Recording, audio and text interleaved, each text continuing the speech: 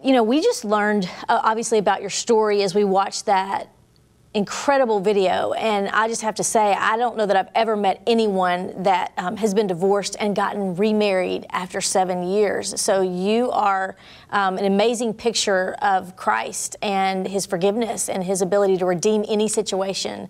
So thanks for sharing that with us. But can I just start by asking you, first of all, why do you choose to tell your story? Well, you know, it wasn't always that way. And it was a local pastor in Dallas that probably about a year after we were remarried contacted us and said he was going to be doing a marriage conference on Wednesdays for 5 weeks. And the third week was on reconciliation and restoration, and he asked us to speak. And I'm like, why do I want to do that? Right. Why would I want to get up on stage and share my junk with a bunch of people I don't know? Right.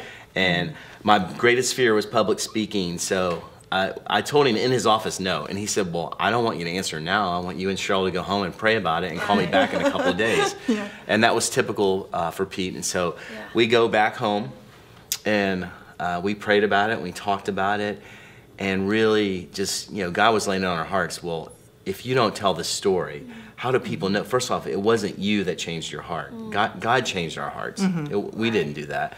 So how is he going to get the glory if we don't tell other people what happened? So let's debunk a myth right here up front.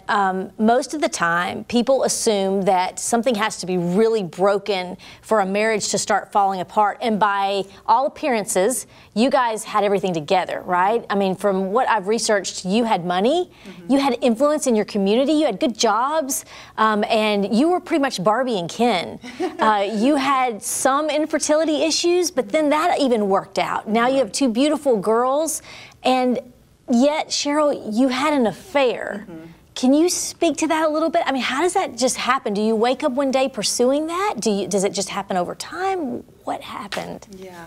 You know, first of all, I wasn't pursuing having an affair. I honestly never thought that I was capable of something like that.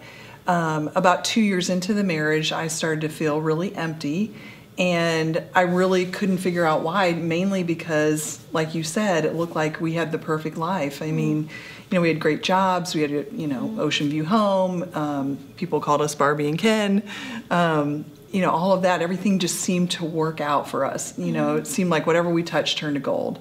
And so literally for me, I just felt like there was something wrong with me for feeling empty. Statistics will tell you many, many couples who get divorced immediately end up married again. And I'm not saying that's right or wrong. I'm just asking your thoughts on that. Jeff, why didn't you just start dating and decide, well, forget this. I mean, you know, she's going to leave. Why did you protect your heart? You know, I don't know that I was consciously protecting my heart. I was just so hurt that I wasn't even capable of dating. You know, I was going to work, taking care of the girls. I had the girls half the time. And I was working with the high school youth of our church. And at first, you know, they invited me in. It was probably just for crowd control. I was in no position to teach, right? So, but about a year later, they asked me to take the young men through a book called The Disciplines of a Godly Man by Kent Hughes. And I would study that book 3 or 4 days ahead of time, you know, before I was teaching them the lesson. And God was really just using that book to convict me that I wasn't this godly man in my marriage, and I didn't lead her, you know, I didn't serve her sacrificially. And I would tell these young boys this, these 14, 17-year-old boys, that, you know, do as God says, not as I did. I didn't do this in my marriage, and I'm learning the same thing along with you, just 3 or 4 days ahead of you. And then I started also attending a Friday morning men's Bible study.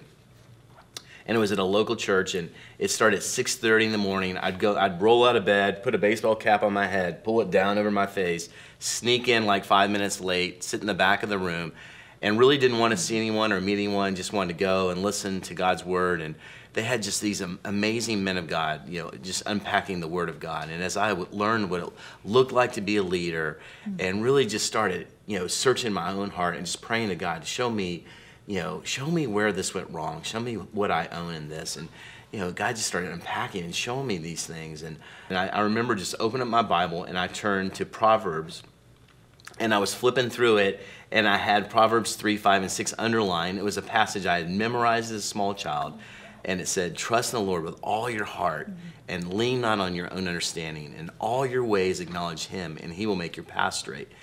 And I interpreted that as God telling me that night, Jeff, you've been doing it your way for 36 years, and you've been leaning on your own understanding. It's time for you to do it my way. And you chose to forgive Cheryl. Yes. Right. Some would say to you, how could you possibly forgive? I mean, you really didn't do anything wrong, but yet you're saying the Holy Spirit began to reveal to you that you did do some things wrong. Well, I think what he was revealing to me was it wasn't so much what I did, it was more about what I didn't do. I just didn't step up and lead, and I didn't, I had a good dad. I knew what that looked like, but I was just prideful and stubborn and, wanted to have a good time. I was more concerned about that than anything, and so it was really just that powerful conviction over time, but it still wasn't an easy thing for me because I was so prideful. Did you have people in your life through the 7 years that it took to win Jeff's heart again telling you, look, just give up? Oh, all my girlfriends. All my girlfriends. Yeah, it was kind of like Job's friends, were telling him, how can you take all this, blah, blah, blah. That's what they were doing with me. Do you wish, now looking back, that you had forgiven sooner? Well, I think it was not an easy choice for me to do, but it was when I started realizing all the things that I hadn't done and how I hadn't taken my responsibility as a husband and what that looked like, and as God was showing me that. Wait, what do you mean you hadn't taken your responsibility as a husband? Because you're the one who's been wronged here. Right. Well, I never led her spiritually. I never led our girls spiritually up to that point. I wasn't the sacrificial servant in our home. In Ephesians 5, it says to love your wife like Christ loved the church. How did Christ love the church? He gave his life for us, right? And that wasn't me. And I didn't live with her in an understanding way like 1 Peter 3 talks about, or treating her as the weaker vessel. I never thought of her as the weaker vessel. She has a stronger personality than me, so she tended to kind of just, bowl over me. So I never looked at her that way. And so when I started seeing all the things that I hadn't done, I started accepting responsibility for why the marriage had gone wrong, gone bad. It was hard for me to suck up my pride, but as God just started showing me how much he loved me, and I started understanding my identity in Christ and just growing more and more in love with Christ. And when you do that, you want to be obedient. And it's not about us anymore, it's about me being obedient to Christ. It's not about who's winning. Right, exactly. And we had lived our first marriage in competition. It was about who was winning, who could strike the biggest deal, who could make the most money, all this. And it wasn't about that. And God was showing both of us individually that he's the prize. And it's not about our marriage. And when we both got that is when things started coming back together in a healthy way. Because this is so exciting, and God is absolutely amazing and capable of doing something like this. But we all know people who it's too late for them. In fact, they're hurting right now as they're listening to this part of your story and thinking, I could have forgiven, I should have forgiven, and now my spouse is remarried, and it's too late. What do you say to them? How do you encourage their heart right now? Well, I think the thing is, the joy that's in my heart and in Cheryl's heart really comes from our relationship with Jesus Christ.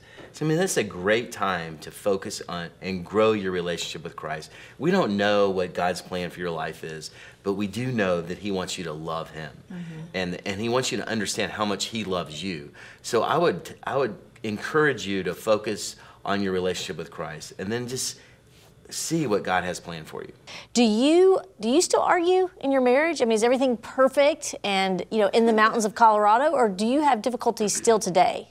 We're a normal couple. We still argue in our marriage, yes. We fight more in this marriage than we did in the first one. Really? Well, I think it's because we know marriage is worth fighting for. Do you, Jeff, speak specifically to the men of our church maybe that are in a difficult marriage right now, and it's possible that they are refusing to go to counseling. Let's say it's the guy in the relationship that doesn't want to seek counseling, because statistics will show that that's typically the case. Well, first I would try to love on him in a masculine way, in a manly way, and find out what are you so afraid of?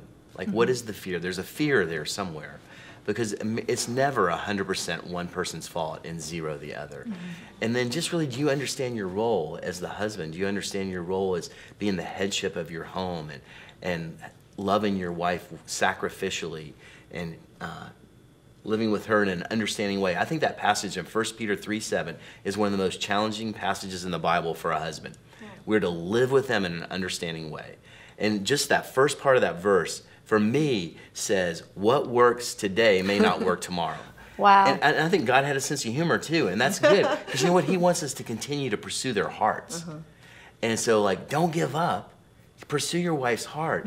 I mean, the counseling thing, first off, it can be one of the most, wonderful things for you. You can unlock something that maybe you're misunderstanding in the Bible, or maybe you didn't have a correct teaching on it in the past or something like that. It can be a really healthy thing. Or maybe even never had a man to guide.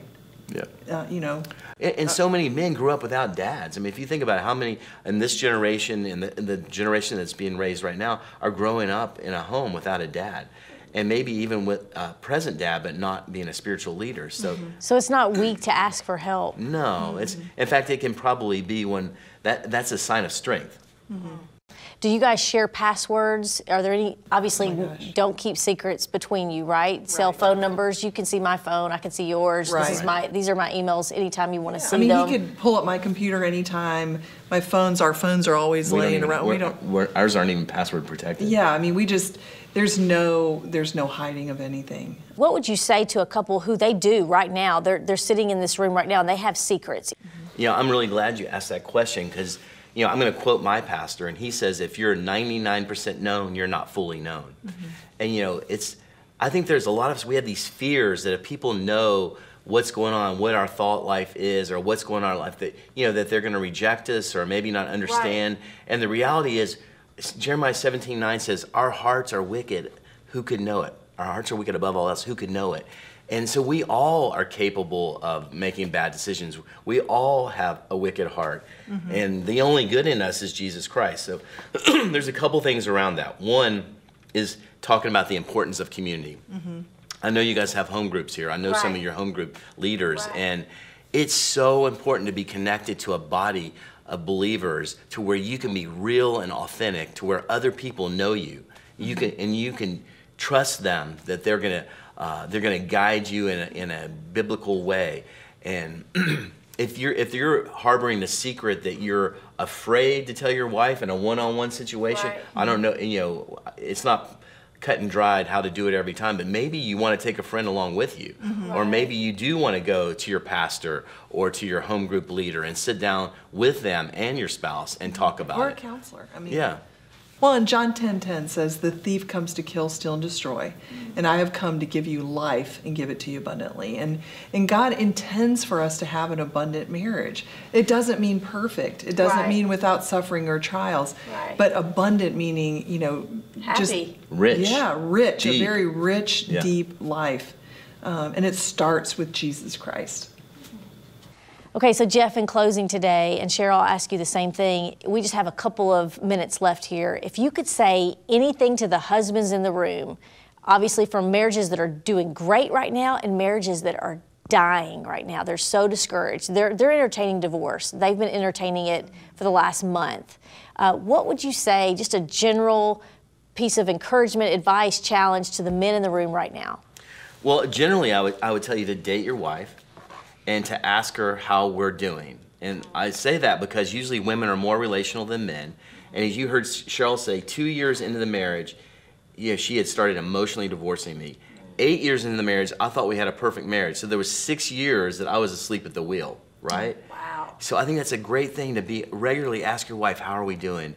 And don't be afraid of her answer. And then if your marriage is on fire, get help. I mean, if you're in a place where you're thinking about divorce or whatever, get help. Go to your home group leader, go to your pastor, go to your caring pastor, go to a biblical counselor, and get help. Don't try to figure it out on your own. Even if you go alone, even if your spouse won't go with you, still go get help. Don't just stay stuck in it. I wish I had gone to a biblical counselor or to a pastor that could have, taken me through the Bible and shown me what my next steps would have been or could have been.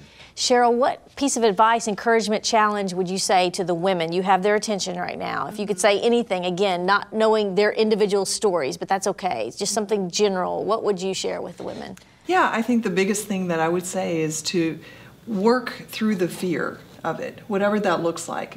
And, pursue a loving, deep relationship with Jesus Christ, understanding what your role is as a godly woman. What did God have planned? Those are things that I didn't know. And, you know, again, it's get help. Jeff and I are very big on this, is get help when things seem to be on fire. There isn't one marriage that doesn't go through trials. And so, you know, we see it every day. We've been counseling now for, 14 years, out of 15. And every marriage goes through something. And it doesn't have to be an affair, but, there are different times where we're not jiving. And it's okay to get help for that. Will you pray for the marriages in the room today? Some, like I said, who are hurting hearing your story because they wish they would have known this. They wish you would have come 6 months ago even, 3 weeks ago even. So there's some people that are hurting in this room. There's also some marriages that just need some encouragement. And then also the single people in the room who, long for God to bring them their godly spouse. And would you just pray over Hope Fellowship before we leave today? I'd love to. You bet. So, Heavenly Father, we love you and praise you, God. And Father, you created and designed marriage, God, and it's a beautiful thing, Lord. So, Father, I lift up the marriages at Hope Fellowship, everyone that's represented in this room, God. And Father, I don't know where they are, but you do, Father. And you tell us in Romans 12:12 to rejoice in the hope and be patient in tribulation and constant in prayer, Father. And God, we know that Jesus Christ is our hope. So, Father, I pray that every marriage represented here would really turn to you first, Lord. And Father, that they know first, that they would know how much you love them, Father. And really spend some time meditating on what you've done for us on the cross. And I know, Lord, sometimes in a church that sounds cliche, but there's nothing greater than what you did for us, Jesus, on the cross. And Lord, and how you paid the price of our sins, and Lord, and freed us up to walk in a new life, Lord. So, Father, we're so grateful for that. Father, I also pray for the singles in this room. And Father, instead of spending so much time looking for the right person to marry, I pray, Lord, that they would take this time right now and just become the right person, Lord, and really just grow in their relationship with you, Lord. And Father, I just pray blessings over this church. I pray for rich community. I pray for vulnerability. I pray for people to be honest and real about where they are, God, and that if they need help, that they would seek it, Lord. And Father, you tell us in Matthew 6:33 to seek ye first the kingdom of God. And Lord, all these things will be added unto you. And so, Father, I pray that over this church. We love you, God. We praise you for who you are. In Jesus' name we pray. Amen.